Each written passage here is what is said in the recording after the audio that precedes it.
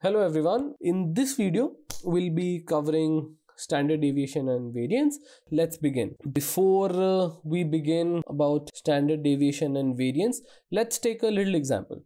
Okay, so you're in a class of 5 students and in this class your teacher takes a test of 10 marks, and now the marks of the students are as follows. So 9, 8, 5, 2 and 6. Okay, so these are the marks of the 5 students. So now if I tell you to calculate the mean marks or the average marks of the class, like 9 plus 8 plus 5 plus 2 plus 6 divided by total number of students, that is 5, and I think the answer should come out to be 6. So the mean marks or the average marks of the class in this particular test is 6. Okay, now before moving on to finding out the standard deviation and variance of this data, let's create a graph. Okay, on the y-axis we have the marks of the students, and on the x-axis we have nth student. I'll explain to you what nth student means. Nth student means marks of the first student, marks of the second student, third student, fourth student and fifth student, right? And marks would be something like 2, 4, 6, 8 and 10, right? The maximum marks of the test are 10, so that's the maximum value on the y-axis. And now if I tell you to plot the given data, so now let us recall what the data was. The data was 9, 8, 5, 2, 6 were the marks that were obtained by the student, right? So first student scores 9 marks, second student scores 8 marks, third student scores 5 marks, fourth student scores 2 marks, and the fifth student scores 6 marks. Okay, now if I am to create a mean line, the mean line of the data would be a line across the 6th mark, right? Because 6 is the mean, as we've just calculated here. Now I want you to listen to this very carefully.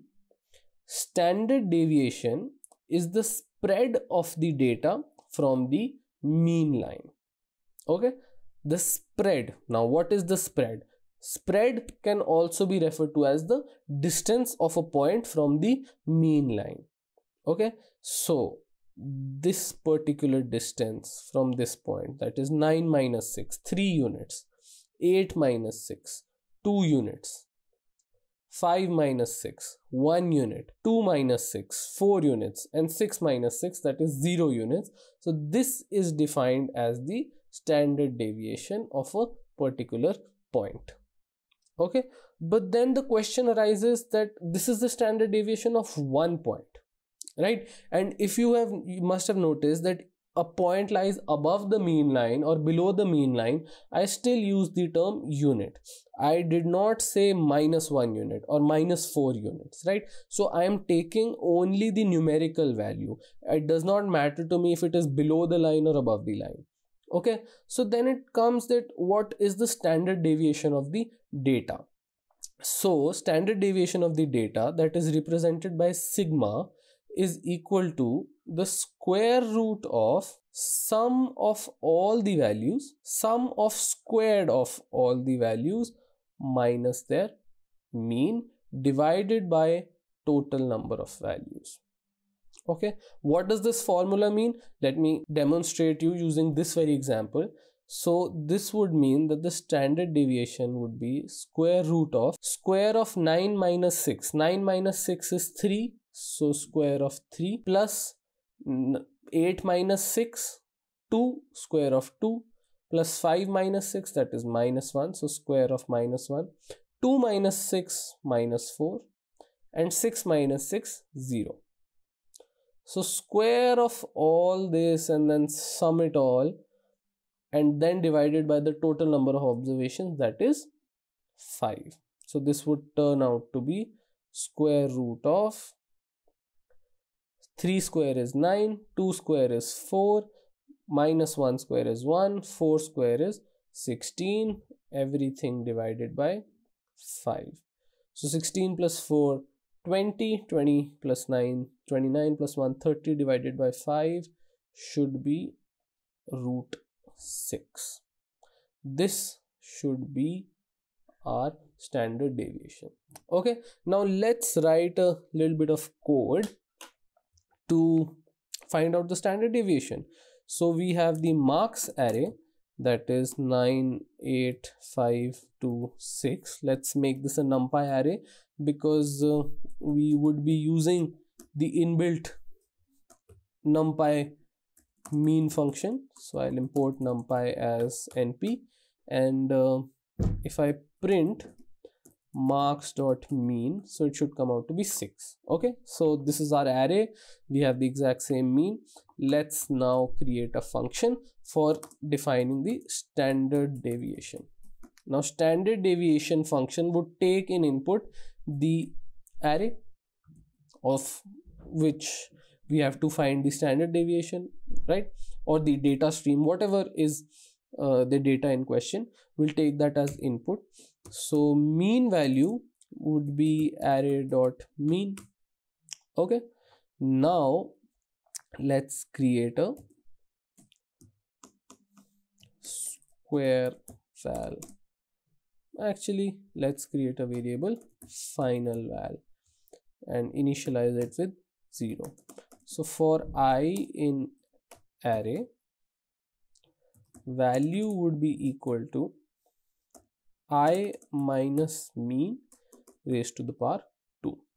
Okay, now you you add this to the final value, and then you return the division of the final val with length of the array raised to the power 0.5. That means square root of this particular value. Okay, now if I run this function, standard dev of marks, we get the answer 2.44. Okay, so let's check if it is in consistency with our original answer. Let's raise it to 2. It should be close to 6. So 5.99, that is equivalent to 6. Okay, so root 6 is the final answer. That is the standard deviation. Okay, I hope now you understand what standard deviation means. Now let's come to what variance means. So standard deviation is represented by the symbol sigma. Variance is represented by the symbol sigma square, which also means that if I have the value to standard deviation and I just square it, I will get variance. Okay, the mathematical importance of variance is not necessary right now. I just want you to know what variance means, and in this case, the previous case where our standard deviation came out to be root 6, the variance would be square of root 6, that would be 6. So 6 is variance and root 6 is our standard deviation. So I hope you guys are clear with what is standard deviation and what is variance. And if you do have any doubts yet, please post them in the comments and I'll try to get back to you as soon as possible. Thank you.